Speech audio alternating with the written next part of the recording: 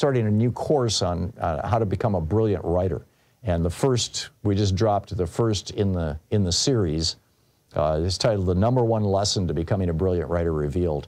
And I just wanted to share this with you. Back in the early 1970s, a friend of mine owned an ad agency, and he and I started a small business together, an herbal tea company.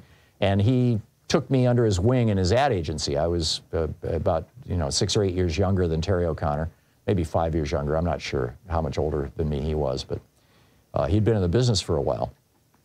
And he had some pretty good clients. We did work for Kellogg's. We did their shelf talkers. We did the cover, the box, the outside of the box for Corny Snaps. I don't even know if they still sell them, but it was a sugar-laced cereal. And we had the Michigan National Bank and whatnot. So anyhow, I wanted to learn how to write advertising copy because I was working with Terry. And so this guy, Joe Sugarman, was running a course in New York City, and he was one of the most famous copywriters in the country. And so I saved for months and months and months and flew out to New York and attended his class. And he said, here's the #1 mistake writers make. They think they're writing to an audience. And by the way, I would add, it's the #1 mistake that people on radio and television make too. Because there is no audience. I mean, there may be 6 million people listening to me right now. There may be, my HartmannReport.com gets about 2 million page views a month. But a million people are not reading it, all together.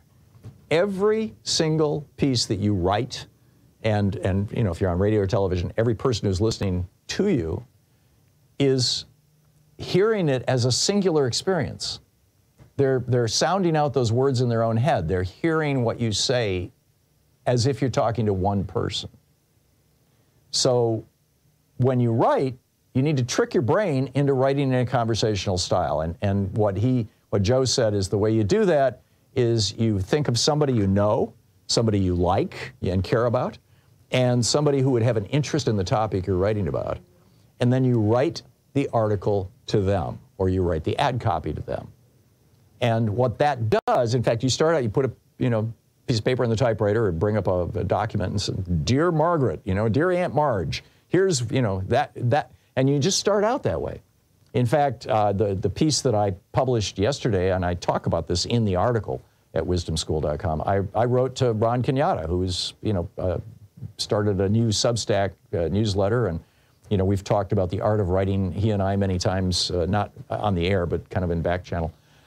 And so, you just write it to somebody. And what happens is your brain just kind of drops into a conversational mode.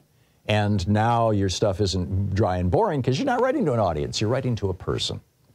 So that's the #1 lesson to becoming a brilliant writer. And I would add, if you want to do a podcast or if you want to do a radio show or a TV show or anything else, podcasts are the most common.